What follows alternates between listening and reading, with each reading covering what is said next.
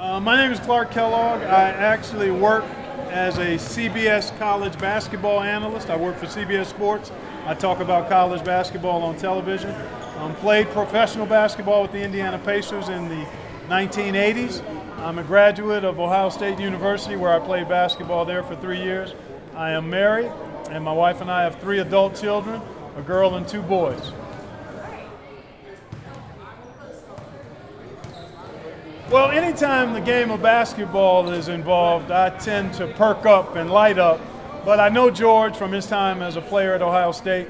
And when you see guys looking to give back, to empower young people to be their best, then you want to give them support. And this clinic is not just about basketball and the fundamentals of the game, but it's also an opportunity to give these kids some values they can take with them beyond sports, and also to expose them to what it means to take care of their bodies with the health component, the health and wellness component. So really I'm here just as a way to say, George, I support what you're doing, I believe in what you're doing, and it's important to have the power of presence. When you live in a community and people are doing good things, you want to lend your financial and physical support to what they're doing. So that's why I'm here, is to support George, because I think what he's doing is good and impactful and positive.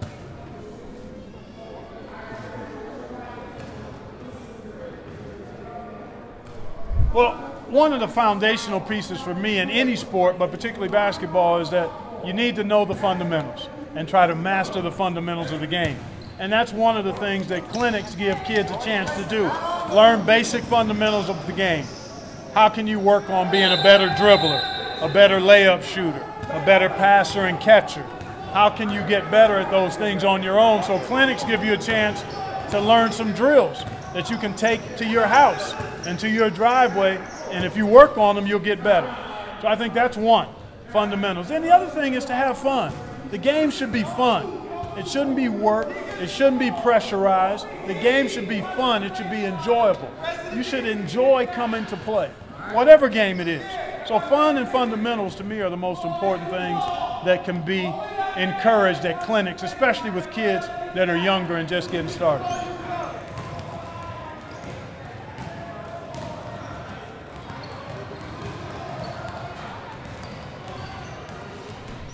What is something the students here can do to give back? A couple of things. One is you can share what you've learned and the experience you've had here with others, with your peers. You can tell them about what you learned and how much fun you had at this camp. That's one way.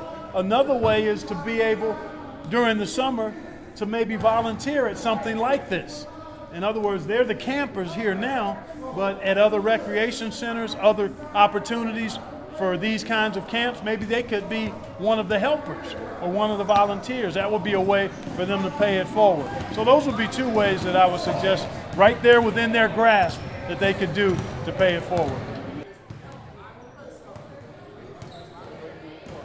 Well, the parents, continue to try to invest yourself in positive activities for your kids, expose them to positive people and activities like this, support them, and really encourage the ownership of having fun in what they do and being kids while they're kids.